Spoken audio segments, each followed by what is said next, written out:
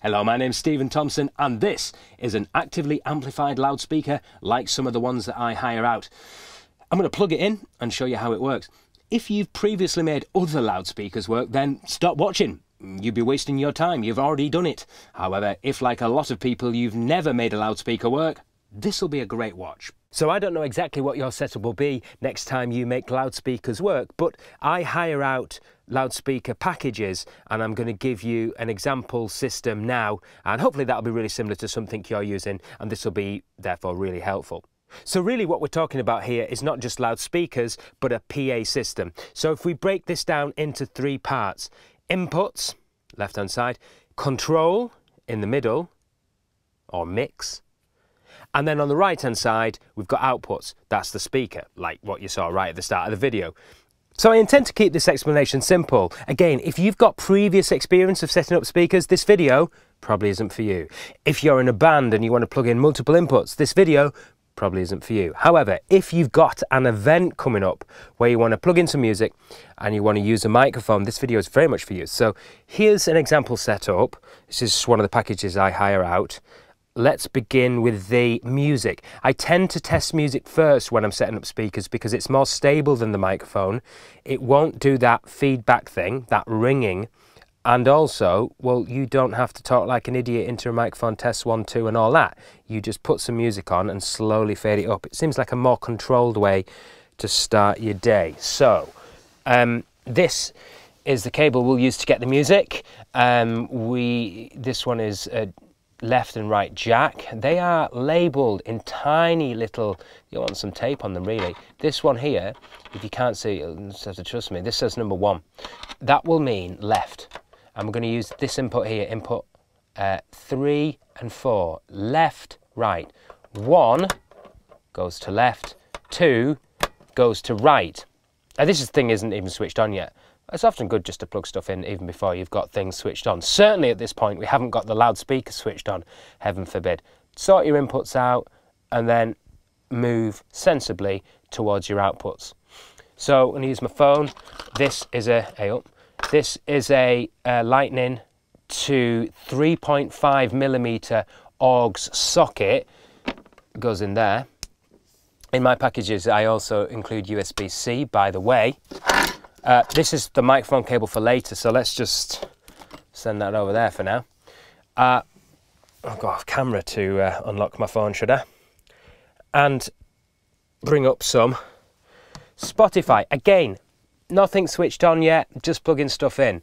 So one thing on the iPhone, I'm just going to demonstrate this on an iPhone because it's what I've got, is that when you plug this in, if you play something from the from the phone, when you plug it in it should take over, and it does. Sometimes I'm plugging adapters like this into my phone and I'm still hearing music playing from the phone. Go no further, figure out what's wrong here, because you're never going to get sound onto the desk, onto this little mixer, if there's still music playing off the phone. The adapter should take over. In this case, well, it says, is this lightning adapter connected to a pair of headphones? If you switch devices, you can update the selection in the sounds and haptics section of the settings. Okay, I'm just going to say headphones. It's effectively what it is. Now, in terms of output level on here, don't play it right at the top. Give yourself some scope to go louder if you need to, but maybe come down to about, I've put that at 3/4, 75%. I'm just going to put that down to one side for a moment. Now, at some point, we should switch on this mixer. There's a power cable in the back. Switch it on. I can do that without fear of banging, popping, because the speaker is not switched on at this point. So there's not going to be a problem there. Okay, next, let's see if we can see some signal on the mixer. So there's this rule in setting up speakers, which is make sure you can see the sound before you hear it. And the reason for that is to make sure that loud bursts of sound don't suddenly fly out of speakers and hurt people's ears. And when we say see it, we mean, can you see levels in the mixer, and indeed sometimes on the speakers, before you actually hear the sound. So let's see the signal first. So I plugged it into input 3 and 4. This is the level control for input 3 and 4. Ultimately, this is the control that you're going to be controlling how loud you want the music, or otherwise just turn it up and down on the phone. So this is going to come up. Now there's a little line here that would be referred to perhaps as like sort of the 0 value, kind of like the typical default, turn it up to about there kind of thing. There's a little line there. And then, of course, that could be too loud and you might need to turn it down. I'm just saying put it there first. Unity is the technical term. So then this one can come up to a similar kind of value. And we see some signal, fine. That's just a start point. We don't hear anything yet. The speaker's not even switched on. I just want to make sure I can see the signal before I go any further. And I did great. Something else just to be aware of is make sure that the rest of this little mixer is normalized. What I mean is like make sure that there's not other things turned up that shouldn't be turned up. So turn this level control to 0 so that there's nothing coming flying out of there. These are just other inputs, by the way. We're going to plug a microphone into there next. We won't use this one, that's input 2, and we won't use this one, this is input 5 and 6. For now, just make sure they're turned down. These control the tone, like bass or higher frequency, of the inputs on this mixer. They can be in the middle, and these can also just be in the middle as a start point. Now, remember for now we've turned down this master fader because I want to test the microphone next before I switch on the speaker. So let's test this microphone. So we get our cable back again. I'm going to pause this music playing for a moment so we don't get distracted with that. I am going to plug that in there. I should point out that looks like that. Plug that in there. And I'm going to plug that neatly into there. There's something in the world of sound called phantom power. All you need to know for now is it doesn't need to be applied in this case. There's a button that says phantom power. It's this one. This would be switched on. Little red light. This would be switched off. Leave it off. In fact, check it's off if you should really. Right. Our mic's plugged into there. I would press that button. What that has to do with is reducing some very low frequencies from the microphone, which frankly aren't helpful to speech intelligibility and clarity. Also be aware that some microphones have an on-off switch on them. This one does, although it's got a stop, so you can't switch it on and off. So now actually, for all intents and purposes, the microphone is ready to be used.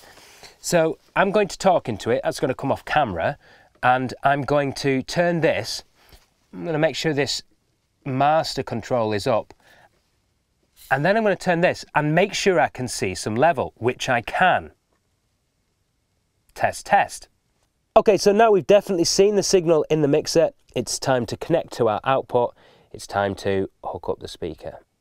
So next, a case of taking the female end of the XLR audio cable, putting it in the left output of the mixer. Left, because this is a mono instance, which just means single speaker, and it's customary to take the left output. And then the male end of the XLR audio cable goes into the input 1 of the loudspeaker. Still at this point, the loudspeaker switched off. Good news, it is time to switch the speaker on, if not already, and get our test done. So if not already, power it on there. We can fade this input 1 up to 0 at this point. There are these 4 modes of this speaker for use in different environments. PA is the flattest. That's sort of the most neutral sound, the most balanced sound, the most evenly balanced sound.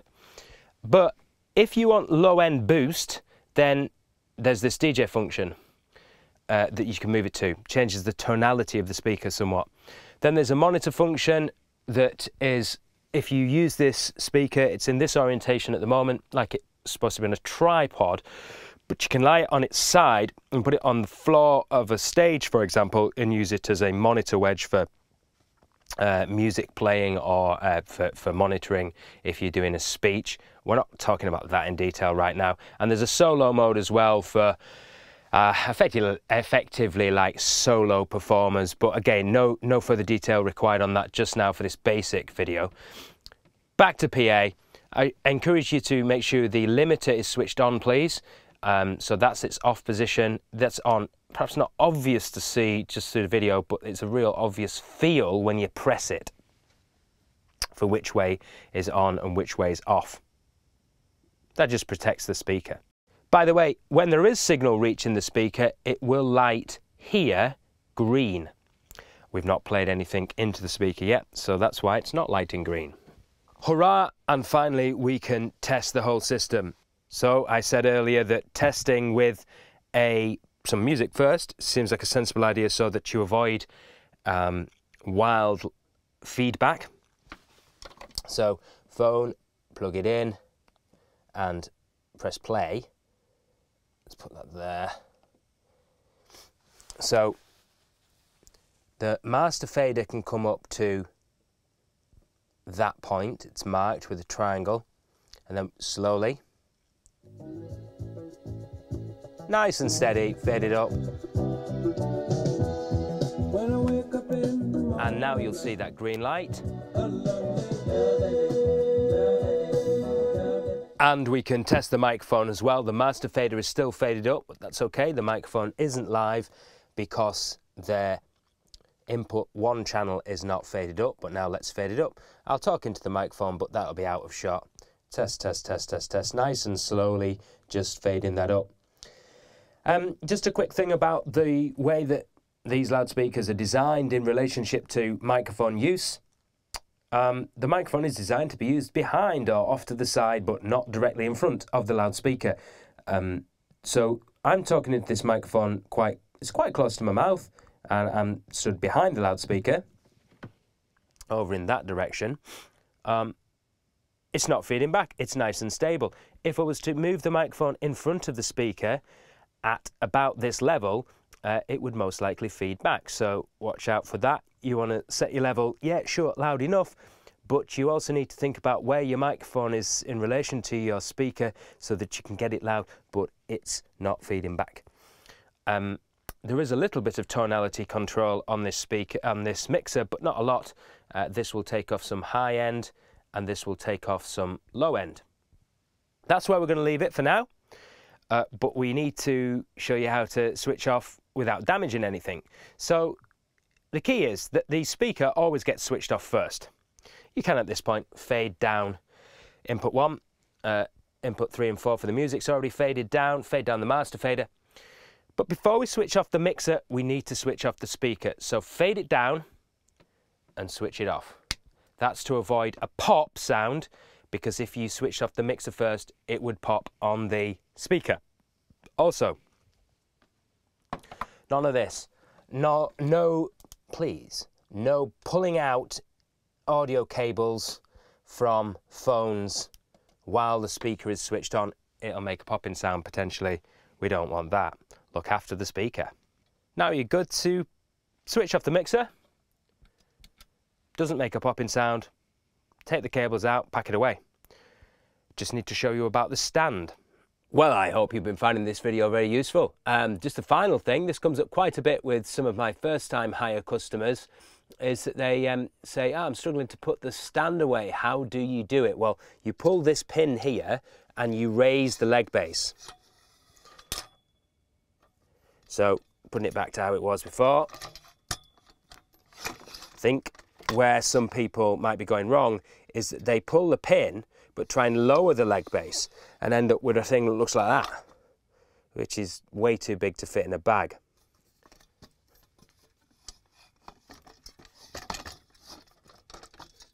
So, pull the pin and raise the leg base. Before we close, I want to point out that although we've been looking at this mixer, which if you hire from me is likely what would be coming out on your job, you might be watching this somewhere else and you might be using a larger input mixer like this one. Don't be put off by these larger input mixers, folks. Even if you're only playing back some music and using 1 or perhaps 2 microphones, look, it's the same stuff, just repeated. For example, we were putting the microphone into this input. Well, you could just put the microphone in that input. Let's go down this channel strip and see that it's the same stuff. That is, it says gain there. What's it to do with? Well, turning the input up and down. Oh look, we come down this channel strip. Yes, there are some buttons we just passed there, but essentially there's this one that says gain. It decides the sensitivity, how loud that input is. Coming down here, this has an equalizer. Okay, there's more on it. You can change more areas of the tone. This is now like bass, mid and high frequency, whereas this one is just bass and high frequency, but it's the same idea. We can skip past these for the moment. This moment in time, you wouldn't be using these straight away. And possibly this one, this is an extra that this bigger mixer has that this one doesn't. It's called pan, has to do with whether the signal goes to that speaker or that speaker. Put it in the middle, and then look, the same at the bottom. We have a fader, decides how loud the microphone's going to be going to the output, and this one, same, decides how loud this microphone's going to be going to the output. And then finally a master fader. We were turning this up to get the signal out, and that's the master fader on this one. We're turning that up to get a signal out of this mixer.